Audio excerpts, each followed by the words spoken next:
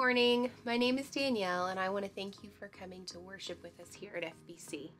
As we fellowship, pray, sing, and study His Word together, our purpose is to grow in relationship with Jesus, our Savior and King. As we continue in that spirit of worship, let me share a few announcements with you.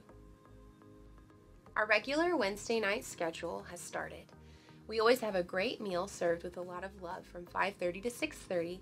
Our Awana program for kids 2 years old to 5th grade starts at 6:15, and our youth worship service and adult Bible studies start at 6:30. There's something for everyone on Wednesday nights here at FBC, so don't miss out.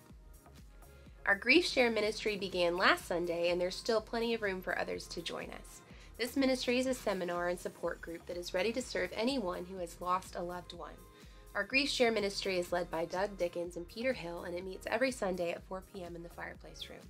This is a great ministry that has served many people from all walks of life. So if you or someone you know needs this ministry, please don't hesitate to join Doug and Peter today at 4 p.m.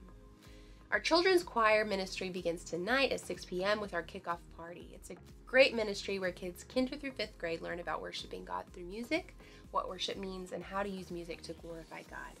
Please be there tonight in the fellowship hall at 6 p.m. for games, food, and lots of fun. Believe me, your kids will want to be there. Our SWAP, Seniors with a Purpose, are going to tour the painted churches in Schulenburg, Texas. The tour will be on September 20th, and everyone will meet here at the church at 8 a.m. Sign-ups have also begun for the 55 and up Fall Senior Adult event at Highland Lakes. If you would like to go on either of these trips, you can sign up in the foyer, and if you would like more information, you can speak with Peter Hill. Sign-ups have started for our new church directory. This will be a great resource as our church grows to keep people connected and learn new faces. The portrait dates are October 24th through 27th, and you do not need to be a church member to participate. You can sign up in the foyer today, or you can call Janice at the church office. Finally, we always want to encourage you to take that next step in involvement and discipleship here at First Baptist. For some, that may mean joining a morning Bible study.